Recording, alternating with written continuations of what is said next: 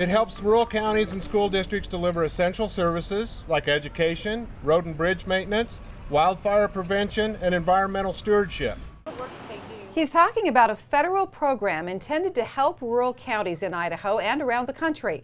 Idaho Senators Mike Crapo and Jim Risch announcing today they're reintroducing the Secure Rural Schools program in Washington, D.C.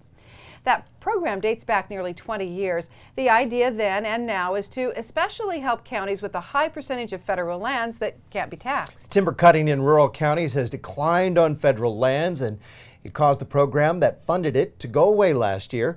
Our Joey Prechtel spoke with the senators today about the reintroduction and how it's intended to help rural counties. Joey? Well, Mark and Dee, a big difference this time around is that this legislation would make the program permanent instead of reauthorizing the program for 2 to 4 years, which has been what has happened in the past. This would make sure the rural counties get funding each and every single year. Senators from Idaho and Oregon in front of the state capitol on Thursday announcing new legislation that would help rural counties. Because so much of their land is owned by the federal government, is they don't have a property tax base. And without that tax base, they fall short on money.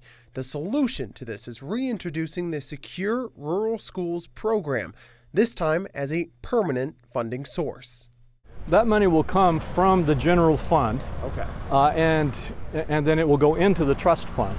The money would go towards schools and county services like roads. And so it's a very, very powerful part of what's needed in our rural communities. It's a problem that Valley County Commissioner Gordon Cruikshank is all too familiar with. We cut services, we cut snow removal, we cut projects, we don't buy new equipment, we hire less employees, and it does show. This is a result of timber harvest declining on federal land. Now, without that money, he's seen his budget decrease, and he says this legislation could help solve that problem. If we get a baseline that we can work from, then every year we know where we're going to be with that baseline of funding so that there is certainty in what we're doing. So here's what would happen. $7 billion would be moved from the general fund into an endowment. This would be a one-time payment. Then the timber receipts would help supplement this trust fund so that it doesn't run out. Now, this is a bill in Congress, and Senator Crapo didn't have a timeline for when it could be passed, acknowledging that Congress is moving slow right now, but this is a bipartisan bill, and he's confident that it will pass. Guys? Well, that's encouraging at least, and so we'll keep an eye on it. Thanks a lot, Joey.